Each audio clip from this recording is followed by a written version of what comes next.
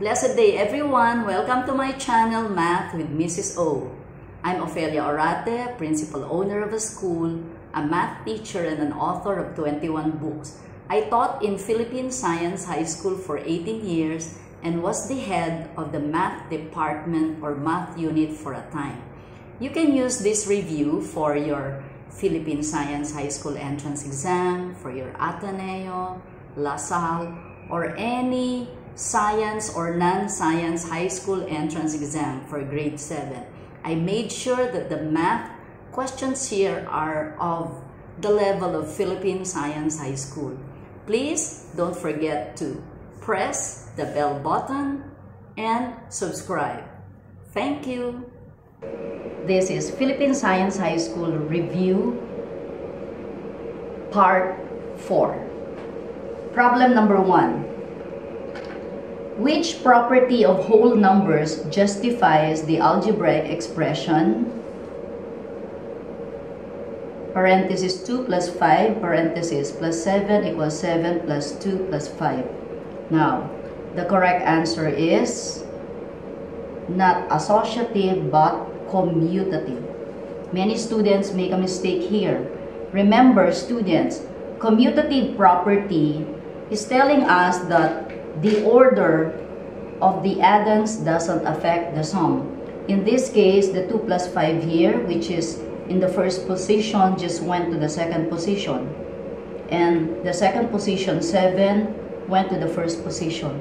So there was just a change in the order. Whereas associative, many students in my review center make a mistake. They always answer associative. It is wrong. Remember, associative property states that, for example, 2 plus 5 plus 7 is equal to 7 plus 2 parenthesis plus 5. You see, the elements inside the group were changed. That is associative property. Remember that, don't forget. But here, the 2 plus 5 is still 2 plus 5 on the other side. So there was only a change in the order. Now, problem number 2. A father is 3 times as old as his son. If n is the age of the father, which of the following represent the son's age 6 years ago? So the father is n. So father, which is n, is 3 times as old as his son. So this is 3 times the son. There. Now, n is the age of the father. So now, what represent the age of the son 6 years ago? So if you want to get the age of the sons, then the son will just be n over 3. But there is a phrase here, 6 years ago. So therefore, you get the age of the son now minus 6 will be the age of the son 6 years ago. So the final answer here is letter E. What if the problem will ask for the age of the son 6 years from now? So what you will do is n over 3, this is the age of the son now, plus 6. That will be the age of the son 6 years from now. Remember that. So if it is, let's say 10 years ago, n over 3 minus 10. 10 years from now, n over 3 plus 10. Problem number 3. Mrs. Cruz inherited 40% of the estate of her late husband. The rest of the property was equally divided among their 3 children. If the youngest child received 100,000 pesos worth, how much did Mrs. Cruz receive? Okay, let's start. Mrs. Cruz inherited 40%. So the rest will be 60%. Remember that 40% went to Mrs. Cruz, rest, 100% minus 40%, which is 60%. That will be the rest. Now, the rest of the property was equally divided among their 3 children. You have children 1, child 2, child 3. The youngest child received 100,000. So if the youngest child here received 100,000, the second child also received 100,000. How did I know that? There, equally divided. So it's 100,000 each. How much did Mrs. Cruz receive? If this is 60%, you divide it by 3 because there are 3 children. So one child received 20%, isn't it? So 100,000 is 20%. How much did Mrs. Cruz inherit? How many percent? 40%.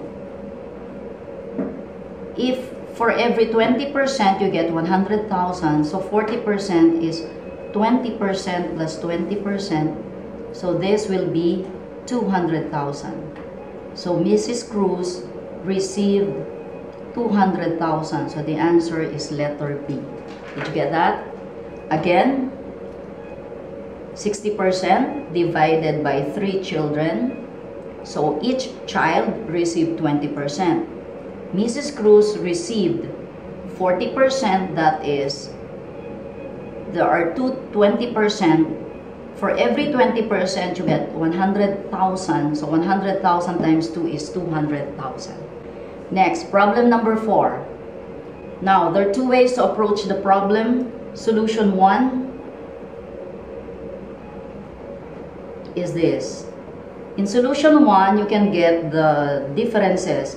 Like this is 1, 4, 9, 16, blank. Get the difference here. This is plus 3.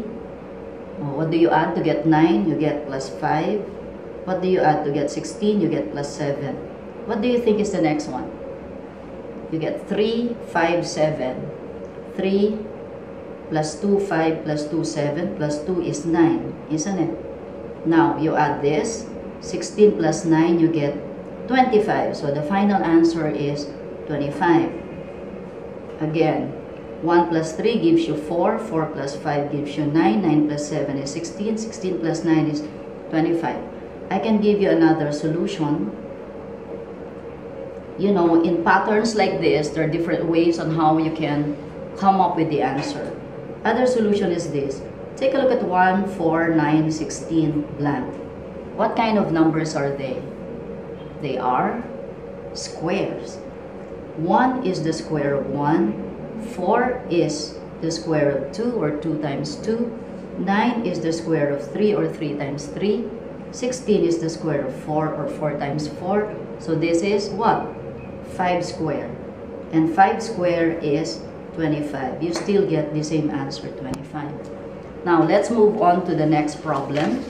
Problem number 5. Another patterns, number patterns. So, we get 1, 4, 13, 40, blank. The best way here is for you to get the differences. There, get the differences. So, what do you add to 4 to get, what do you add to 1 to get 4? 3. 4 plus blank gives you 13, or 13 minus 4 is 9. 40 minus 13 is 27.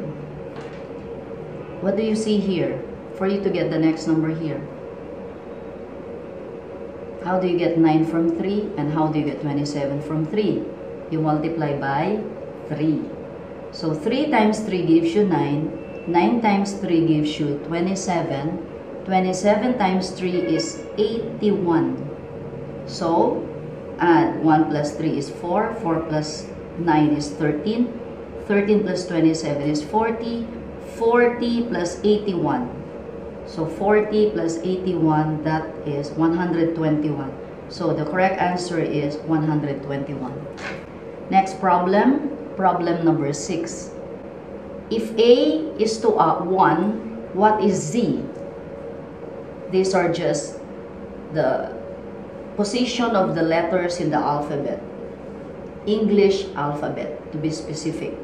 Letter A is the first letter of the English alphabet, and Z is the 26th letter of the English alphabet.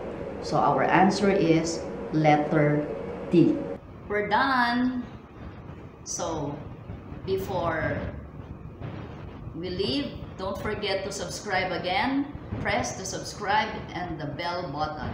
And don't forget to add kindness, subtract judgment, multiply understanding equals Mrs. O's good life equation. Thank you.